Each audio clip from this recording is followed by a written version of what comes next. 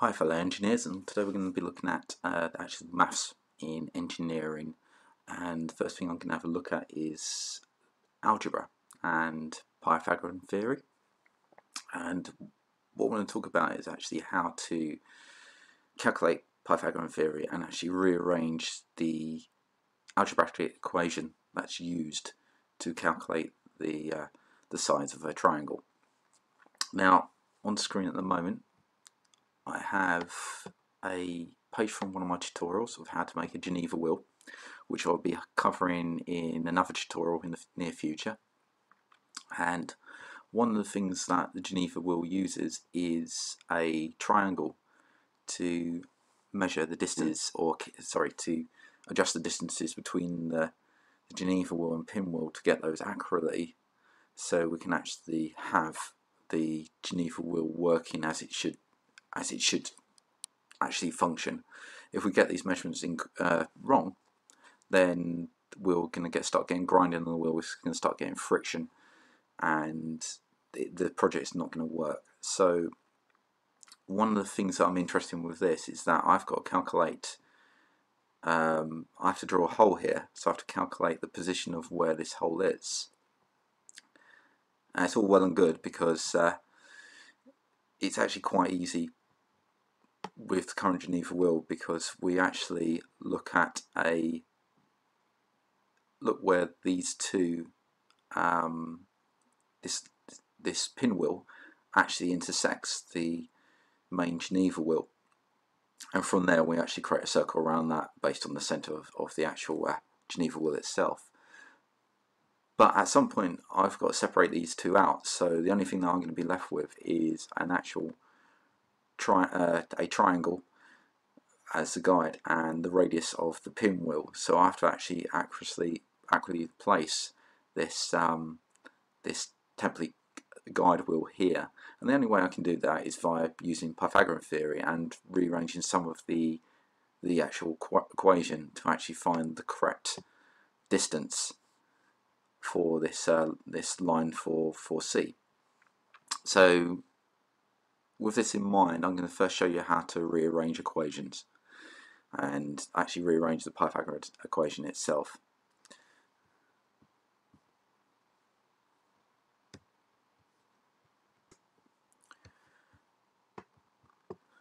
So we have this equation here, a plus b equals c, where c is the actual subject. But I actually want to make a the subject. So I want to find literally what I have to do to b and c to actually produce a. So to do that, we've got to remember that if you want to remove an expression that is added to the term you want, you have to subtract that expression from both sides of the equation. So what that means, to rearrange this to make a the subject, we need to remove b from the actual left hand side of this equation. So the b is actually currently added, so we need to actually subtract b from both sides. So to do that, for example, we'll take b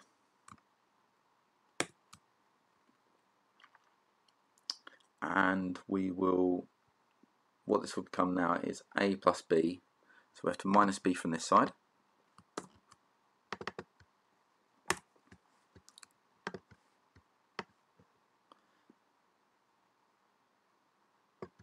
Let's move this over a bit. And on this side we have to do the same, c minus b. So now what we have is 10. Bear with me. So now what we have is a plus b minus b equals c minus b.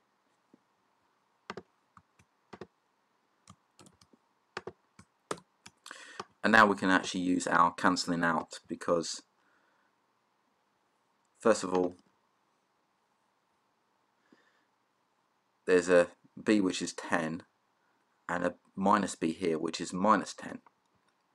So remember these are separate numbers. Well, 10 plus minus 10, well that's 0. So these actually cancel each other out. And the same with the b. There we go. So that goes now. So we can get rid of the plus. So now we've got the equation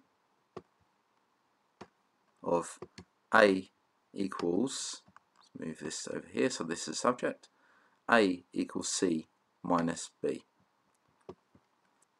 So looking at the Pythagorean theorem,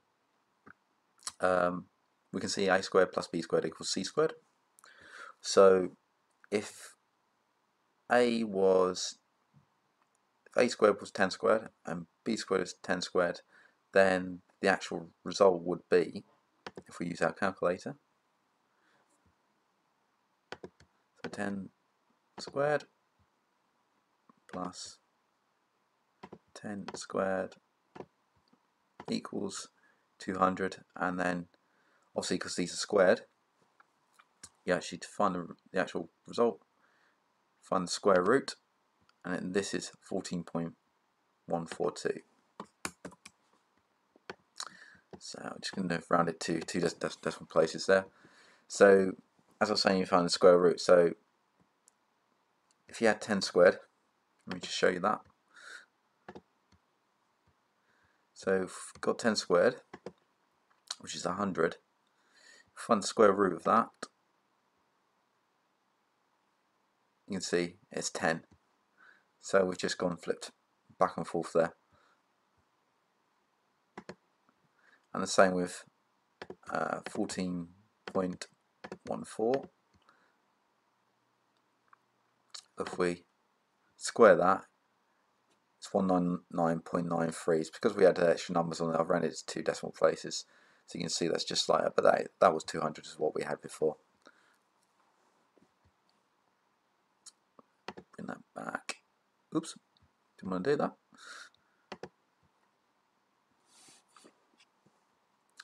So if that was the case, if we had 14.14 and we knew a, which is 10 squared, then we can actually work out b, this length here. So go back to our calculator and type in 14.14. Remember this was rounded to, well not rounded, it was actually truncated to two decimal places. So our result will be slightly off. So minus square of 10. That didn't work. Sorry. So 10 squared was, remember rightly, was 100. Come on. That's it. 10 squared was 100. 14.14. Convert that back.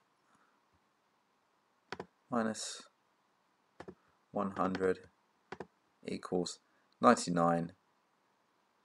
And then if we found the square root of that, it's 9.99, which is our 10 here.